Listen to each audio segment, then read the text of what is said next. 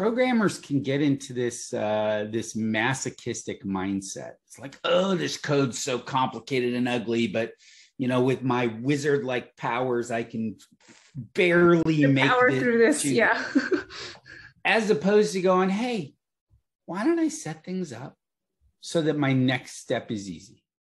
Hi, my name is Sophie, and welcome to Formation's Mentor Series, where we chat with engineering heroes from all corners of the tech industry.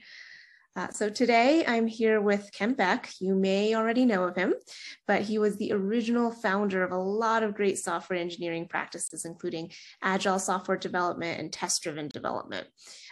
He worked at Facebook for 7 years as a technical coach before eventually joining Gusto. And more recently, he's been authoring Tidy First, and it is this beautiful idea of incorporating refactoring into your day-to-day life as a way of engineering self-care. So hi, Kent. To start us off, can you tell us in your own words, what is refactoring and why is it useful? There are two sources of value in a piece of software. It's what it does today. So you can imagine that as a little engine. And if we restrict ourselves to say something economic, it costs us $100 to run it and it brings in $1,000 in revenue. And we just sit there and run it and run it and run it. So that's one source of value. Oftentimes the greater source of value in software is what it can do tomorrow. So the computer doesn't care what the structure of the software is for running it today. So that first stream of value is just going to go chug, chug, chug. And if the code's ugly, it doesn't matter. But the second stream of value, the options for what it does tomorrow, the structure of the code matters a lot. And there are differences of opinion about when you should decide on structure. My bias is to decide on structure as late as is reasonable. So rather than build some big complicated structure up front for how you think things might change, I wait until I know how it's going to change or even how it does change, and then tune the structure to the kinds of changes that you actually see. So refactoring are those changes to structure that make tomorrow's changes to behavior easier.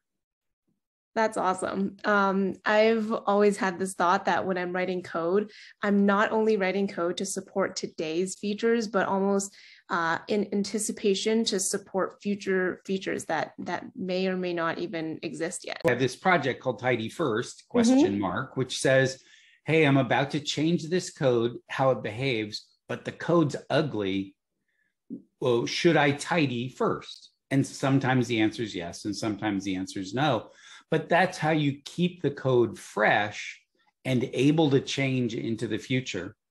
Whereas if you build a big structure that's prepared for changes in this direction, and then all of a sudden what the market needs is over in this direction, oh, you got to undo a bunch of stuff before you're prepared to go in another direction. I'd much rather wait, see how the winds actually blow, and then set the sails for that direction.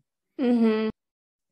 So what is an example of a tidying to you? The explaining variable. So you have the explaining variable tidying says you've got this big complicated expression. Take a sub-expression and pull it out and assign it to a variable, and the name of the variable explains the purpose of this sub-expression, and then use that. And now this big complicated expression gets smaller and smaller and easier to understand. So there's a tidying. So what is the difference to you between a refactoring and a tidying? Okay, so refactoring is a change of the structure that doesn't change the behavior of the code. A tidying is but refactoring's kind of got a bad name. Oh, I need to go refactor for 6 months before I can blah blah blah. And so people don't do it at all. They don't make it part of their daily practice. So tidyings are the cute, fuzzy little refactorings. It might be something as simple as I'm looking at a long routine and I realize, oh, this part computes this, and this part computes that, and that part computes that. So I'm going to put a blank line in between the segments. So it's just easier to comprehend. That's a tidying. Well, I love that. I always think that you're only going to become great at doing things that you actually enjoy doing. So, as an engineer, we have to take off that hat that we need to be solving these difficult, impossible problems. So, I think the takeaway for today is if something feels hard to you, stop and ask yourself, should you tidy first? So thank you to Kent for sharing this tip with us, and we will see you all in the next edition of Formations Mentor Series.